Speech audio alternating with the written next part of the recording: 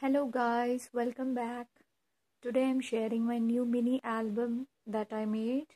I made a baby album this time, and this album measures 7.5 by 7.5 with a 2 inches spine, and this is the front cover, and here is the back. For the spine, I used canvas, and for the binding also I have used canvas in this album. I just spray painted the canvas, and it really turned out very nice, and it's really flexible also. So on the front I have layered some flowers and leaves, and inside here I made a teeny tiny booklet, so you could stick some pictures or maybe journaling dates or something like that, and this will tuck right behind this cluster of flowers. So let's go inside. This is the first page. On the first page here, I made a big pocket and layered this with some doilies, some banners from the paper, and I stamped Sweet Baby on chipboard and then just distressed it with walnut stain and then Mod Podged it for a little shine. And there's some paper string right there. Inside the pocket we have a small booklet that can hold maybe 8 to 10 pictures or journaling. So these were part of the paper. These are 6 by 6. So we have this booklet on both front and back pages. So this album has 6 pages, so front and back it's total 12, each page for 1 month. So this is the first month, and here there is a photo mat over here, and this banner is left open so you can tuck the picture behind this. And inside there's a pocket, and we have a small tag or maybe photo mat. These are all 6 by 6, so standard photos can go there. And over here I left this plain, so you could stick more big pictures or maybe collages. Each page has this pullouts, so they are all plain. On the next page, again this is for the second month, and there's a photo mat. Behind this we have a small tag, so maybe you could journal about the picture or stick some more pictures, whatever you like. On this page, this is the third, and this opens with a magnet, and we have room for pictures and a big photo over there. On the next page I again made a pocket.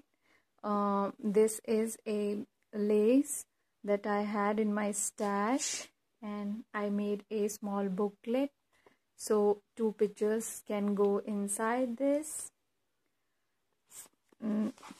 This was for the 4th month, and next is the 5th. So here I have made a little trifold flap, you could call this. So lots of picture can go on this, and this will flip over to reveal this big photo mat, and also on this one. So on the next page again I have this photo mat over here, and right behind that is a small tag. So these papers were really tough to work because they are so busy, but still I did my best. So this is the 7th month, and there is a photo mat over here. This flaps open to the left, and we have 2 more photo mats, and behind this again we have a tag. This again opens to the right, so we have 2 more photo mats here and a tag.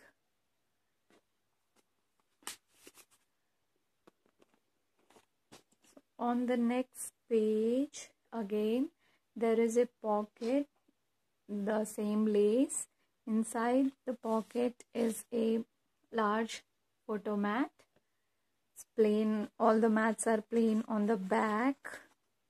So, and this is a chipboard piece. I stamped laugh here, and behind this there are small tags that are tucked here.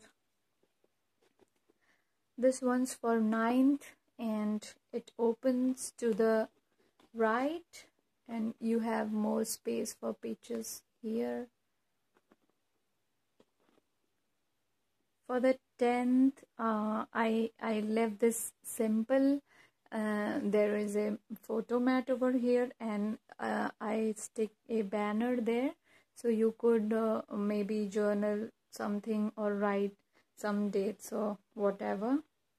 On this page, I just made a cutout on the paper itself, and behind that we can tuck these 2 photo mats. So they go right behind this paper, and it's for 11th month.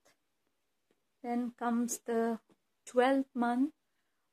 Here again I have made a pocket and the same lace.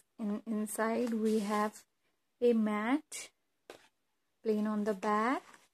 So there's lots of room for pictures in this album.